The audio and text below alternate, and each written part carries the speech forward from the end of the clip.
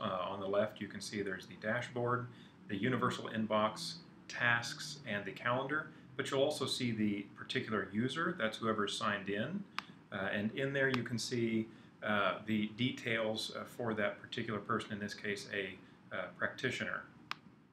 Also, across the top, you will see clinic-specific settings such as the business side, including various billing sections, pricing, users, etc.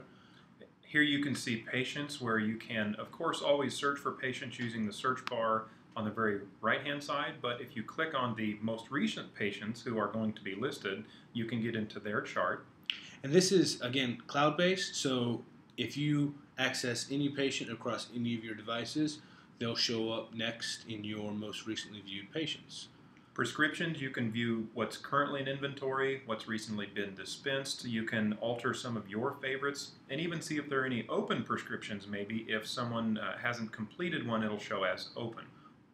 Very important around the holiday season when we had a long break. You could look at the refills going out several days to see what patients might need critical medicines when the office is closed. And billing, so you've got patient-specific companies, and then you can generate reports as well. These financial reports you can share with your accountant or bookkeeper so that running the practice becomes much smoother. Again, you can always see how the program works using the How Does This Page Work icon. And lastly, a very important theme will be the green plus sign in the right-hand corner and the gray gear next to it. Whenever you're in a patient's chart, those will be the links to the most frequently used features such as notes, tasks, appointments that you can see here.